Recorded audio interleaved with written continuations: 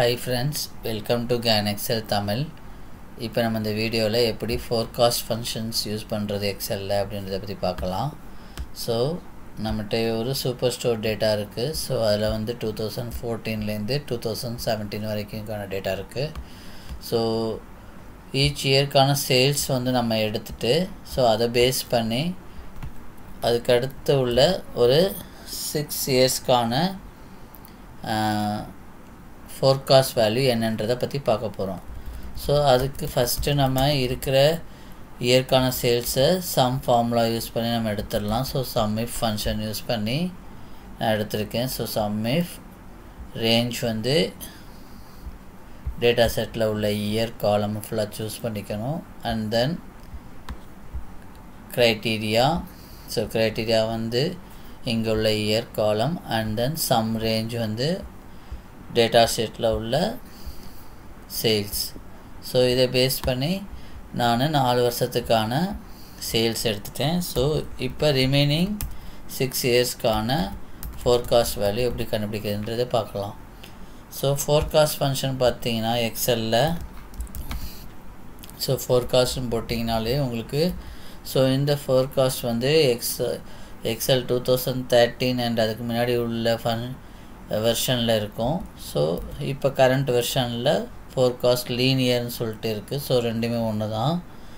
So forecast linear எடுத்திங்கன்னா first x. So எக்ஸுன்றது நீங்கள் எந்த வருஷத்துக்கு ஃபோர்காஸ்ட் பண்ண போகிறீங்களோ அந்த வருஷம். And then ஒய்ன்றது value. ஸோ அந்த வேல்யூ ரேஞ்சை செலக்ட் பண்ணிக்கோங்க. காமா நோன் எக்ஸ் அப்படின்றது அதுக்கு அடுத்த ஸோ எந்த வருஷத்துலேருந்து நம்மகிட்ட டேட்டா இருக்கோ அந்த 4 வருஷம். ஸோ நான் 4 வருஷத்துக்கான டேட்டா வச்சுருக்கோம். ஸோ 4 வருஷம் சூஸ் பண்ணிக்கணும். சூஸ் பண்ணிட்டு என்ட்ரு தட்டினீங்கன்னா நமக்கு 2018க்கான ப்ரெடிக்ஷன் வரும். ஸோ இந்த இதில் ஃபார்முலாவை ஃப்ரீஸ் பண்ணிக்கோங்க. ஸோ நம்மகிட்ட இருக்கிற ஆக்சுவல் வேல்யூ வச்சு தான் ப்ரெடிக்ட் பண்ணுறோம். ஸோ B2 to B5 அதை ஃப்ரீஸ் பண்ணிக்கோங்க. And then A2 to A5. So A2 to A5 freeze பண்ணிக்கோங்க. ஸோ A6ன்றது நம்ம ஃபார்முலா இருக்க A7 A8 போகும். ஸோ அங்கே ஃப்ரீஸ் பண்ண தேவையில்லை. ஸோ இது வந்து பார்த்தீங்கன்னா each இயர்க்கான forecast value based on last 4 years sales. நம்மக்கிட்ட இருக்கிற லாஸ்ட் 4 இயர்ஸ் சேல்ஸை வச்சு நெக்ஸ்ட் 6 இயர்ஸ்க்கு நம்ம ஃபோர்காஸ்ட் பண்ணியிருக்கோம். ஸோ இது வந்து பார்த்திங்கன்னா forecast linear and then forecast ETS. So இந்த ஃபங்க்ஷன் என்ன இருக்கணும்னா forecast ETS. So target date. So target டேட்ன்றது 2018 and then வேல்யூஸ்ன்றது B2 to B5. So again இதை ஃப்ரீஸ் பண்ணிக்கோங்க. அண்ட் தென் டைம்லைன் அந்த வேல்யூஸ்க்கான இயர் என்னவோ அந்த year A2 to A5. So அதையும் freeze பண்ணிக்கோங்க. அண்ட் தென் சீஸ்னாலிட்டி அப்படின்னா ஸோ சீஸ்னாலிட்டின்றது இப்போ வருஷத்தில் வந்து பார்த்திங்கன்னா நடுநடுவில் லீவ் வந்ததுன்னா ஸோ ஹாலிடே சீசனில் சேல்ஸ் எப்படி இருக்கும் அப்படின்லாம் பார்ப்பாங்க. ஸோ ஒவ்வொரு வருஷத்துலேயும் உங்களுக்கு ஹாலிடே சீசன்ஸ் இருக்கா இல்லையான்றதை நம்ம பேஸ் பண்ணி நம்ம கொடுக்கணும். யூஸ்வலாக அது 0 and 1 அப்படின்னு சொல்லி இது பண்ணுவாங்க. ஸோ நம்ம இருந்ததுன்னா 1 இல்லைனா 0. ஸோ இப்போதைக்கு நான் 0ன்னு வச்சுருக்கேன். அண்ட் தென் டேட்டா கம்ப்ளீஷன்றது சப்போஸ் ஏதாவது வேல்யூ ஃபில் ஆகாமல் டேட்டாவில் இருந்ததுன்னா பிளாங்காகவே எடுத்துக்கணுமா இல்லை அதுக்கு ஏதாவது 0 போடணுமா அப்படின்ற ஆப்ஷன் நம்ம கொடுக்கணும். ஸோ இதெல்லாம் சீஸ்னாலிட்டி, டேட்டா கம்ப்ளீஷன் அண்ட் அக்ரிகேஷன் எல்லாமே ஆப்ஷனல் தான். நீங்கள் கொடுக்காம கூட இருக்கலாம். பட் எல்லாத்தையும் பெர்ஃபெக்டாக கொடுத்து பார்த்தோம்னா வேல்யூ எக்ஸாக்டாக வரும். ஸோ அதுக்கு நான் 0 கொடுத்துருக்கேன். அண்ட் தென் நம்ம சேல்ஸ் தான் பார்க்குறோம். ஸோ 7 சம் எடுத்துக்கலாம். ஸோ அதனால் 7 போட்டிருக்கேன். And then enter. So again ஃப்ரீஸ்லாம் கரெக்டாக பண்ணியிருந்தீங்கன்னா அதெல்லாம் ஃபுல்லாக பார்த்துட்டு ஃபார்முலாவை அப்படி ட்ராக் பண்ணிடுங்க. ஸோ இது வந்து பார்த்தீங்கன்னா ஃபோர்காஸ்ட் ETS. ஸோ இது கேட்டிங் நம்ம வச்சுக்கலாம் ஃபோர்காஸ்ட் ETS. ஓகே. ஸோ அடுத்து ஃபோர்காஸ்ட் ETS கான்ஃபிடென்ஸ்லி. ஸோ இது பாருங்கள். ஸோ நான் இதே ஹெட்டிங் எடுத்து இங்கே வச்சுருக்கேன். ஸோ இந்த ஃபங்க்ஷன் என்ன செய்யும் அப்படின்னா நம்மளோட டேட்டாவோட கான்ஃபிடன்ஸ் லெவலை பேஸ் பண்ணி வேல்யூ என்னன்றதை கொடுக்கும். அதாவது ஒவ்வொரு வருஷமும் எவ்வளோ வேல்யூ ஏறும் போன வருஷத்தோட அப்படின்ற அந்த ஜஸ்ட் அந்த ஏரில் இறங்கக்கூடிய நம்பர்ஸ் மட்டும் தான் நமக்கு தரும். ஸோ அதான் கான்ஃபிடன்ஸ்லி. இங்கே பாருங்கள், நான் ஃபஸ்ட்டு டார்கெட் டேட் இது எடுத்துக்கிறேன் and then values again same timeline and then the confidence level வந்து யூஸ்வலாக பார்த்தீங்கன்னா டிஃபால்ட் வேல்யூ 95% தான் எடுத்துக்கும். ஸோ எனக்கு அது கொடுக்கணும் அவசியம் இல்லை. ஜஸ்ட் கமா போட்டுக்கிட்டிங்கன்னா ஆட்டோமேட்டிக்காகவே 95% கான்ஃபிடன்ஸ் லெவல் எடுத்துக்கும். ஸோ 95ன்றது 0.95. ஸோ இதில் வந்து நம்ம 0 கொடுக்கலாம், இல்லைன்னா 0.99 வரைக்கும் கொடுக்கலாம்.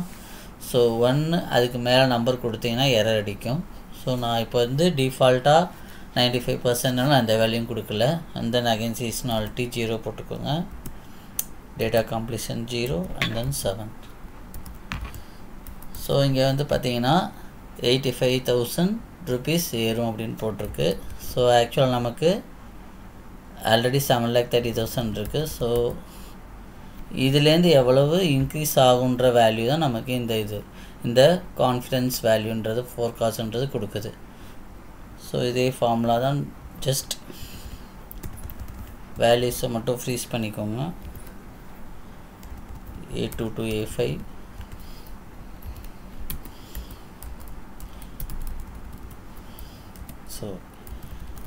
ஸோ இதில் வந்து பார்த்தீங்கன்னா இப்போ இதில் 2 இருக்குது. So lower bound and upper bound. So இந்த டிஃப்ரென்ஸ் 85,000ன்றது மைட் பி ஹையராக இருக்கலாம் இல்லை லோயராக இருக்கலாம். ஸோ இதில் 2 ஃபோர்காஸ்ட் நம்ம பண்ணலாம். So B5 minus E6. So இது வந்து லோயர் பவுண்டாக இருந்தால் சேம் B5 மைனஸ் E6. இது அப்பர் பவுண்டாக இருந்தால். ஸோ இன்க்ரீஸ் ஆயிடுச்சுன்னா எவ்வளோ இன்க்ரீஸ் ஆகும், டிக்ரீஸ் ஆயிடுச்சுன்னா எவ்வளோ டிக்ரீஸ் ஆகும். ஸோ இந்த lower bound and upper பவுண்டுன்ற value again based on last 4 இயர்ஸ்க்கான சேல்ஸை base பண்ணது. ஸோ இந்த கான்ஃபிடன்ஸ் ஃபோர்காஸ்ட்ன்றது அந்த டிஃப்ரென்ஸ் வேல்யூக்கு கொட்டும். ஸோ இதை பேஸ் பண்ணி நம்ம ஒரு டிக்ரீஸ் ஆனால் எவ்வளோ போகும், இன்க்ரீஸ் ஆனால் எவ்வளோ போகுன்ற அனலைசிஸும் நம்ம பண்ணிக்கலாம். ஸோ இதுதான் என்னென்னா கான்ஃபிடன்ஸ். And then சீசனாலிட்டி. ஸோ சீசனாலிட்டி பார்த்தீங்கன்னா இது அதுக்கு நமக்கு டேட்ஸ் தேவை. இங்கே நம்ம இயர் மட்டும் தான் வச்சுருக்கோம். ஸோ நான் சீசனாலிட்டி வித் டேட்டாவோடு நான் உங்களுக்கு சொல்கிறேன்.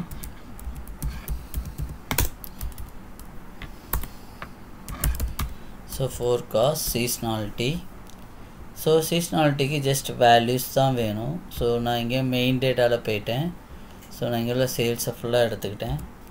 Again timeline. ஸோ டைம்லைன்றது நமக்கு டேட்டு. ஸோ நான் ஷிப் டேட் தான் யூஸ் பண்ணுறேன் இயர் எடுக்கிறதுக்காக. நான் ஷிப் டேட் காலத்தையும் எடுத்துட்டேன். அண்ட் தென் டேட்டா கம்ப்ளீஷன் பிளாங்காக இருந்தால் 0 எடுத்துக்கணும். ஸோ 0 போட்டு சேல்ஸ் சம் போட்டு போடுறேன். ஸோ சீசனாலிட்டி அப்படின்னா ஸோ இது வந்து என்ன செய்யணும்னா பர்டிகுலர் டேட் டைம்லைனில் சேல்ஸோட ரிப்பீட்டேட்டிவ் சேல்ஸ் ஒரே மாதிரியான பேட்டர்னான சேல்ஸ் எத்தனை தடவை நடந்திருக்கு அப்படின்றத நமக்கு இது கொடுக்கும். ஸோ இதுதான் சீசனாலிட்டிக்கான டெஃபினிஷன். ஸோ குறிப்பிட்ட அந்த இயர் கேப்பில் சேல்ஸ் வந்து எவ்வளோ அமௌண்ட் சேல்ஸ் வந்து ஒரே மாதிரியான சேல்ஸ் எத்தனை தடவை ரிப்பீட் ஆகிருக்கு அப்படின்னு பார்க்குறது தான் சீசனாலிட்டி. ஸோ ஃபோர்காஸ்ட்டில் வந்து இது போக நமக்கு ஸ்டாட் அப்படின்ற ஒரு ஃபங்க்ஷன் இருக்குது. ஸோ நான் அதை வந்து அடுத்த வீடியோவில் எக்ஸ்பிளைன் பண்ணுறேன். ஸோ ஃபோர்காஸ்ட்டில் மோஸ்ட்லி நம்ம யூஸ் பண்ணக்கூடிய ஃபங்க்ஷன் இந்த ETS அண்ட் லீனியர். ஸோ இது ரெண்டும் வந்து ரொம்ப இம்பார்ட்டண்டான ஃபங்க்ஷன்.